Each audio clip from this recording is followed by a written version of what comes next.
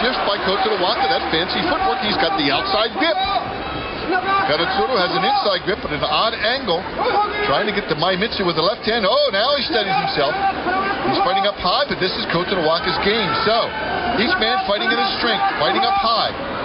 Who's got it at this high altitude? Left hand inside, right hand outside each man. Morozashi, though, for Takanotsuru. That might be a slight advantage. Kotonowaka has a terrific arm throw. Look for him to try to flash that outside arm throw if he can't force out Takanotsuru. Takanotsuru more of a Yuri Kitty man. He'll try to force out Kotonowaka. His options are limited. Kotonowaka's are not. But he's powerful. Kotonowaka steadies, works his way back into the middle of the ring. Big man, mano a mano sumo. There's the arm throw attempt. Left hand outside, but it doesn't budge Takanotsuru. Now the right hand inside, left hand outside are the grips. Takanotsuru and Kotonowaka respectively. A right hand pawing match.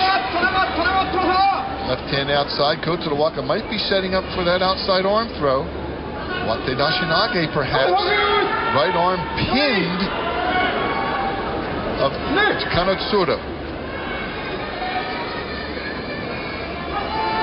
Why are we not surprised to see Kotonowaka in this long, drawn-out match? Mr. 2 minutes is at it again.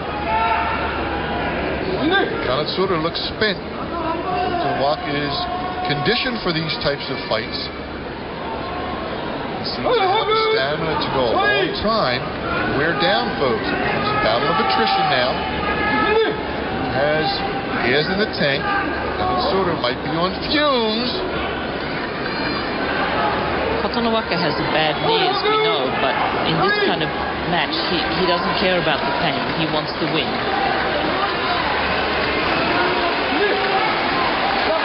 Raising up to Takanotsuru, now trying the outside arm throw, and he shoves out Takanotsuru with that outside grip.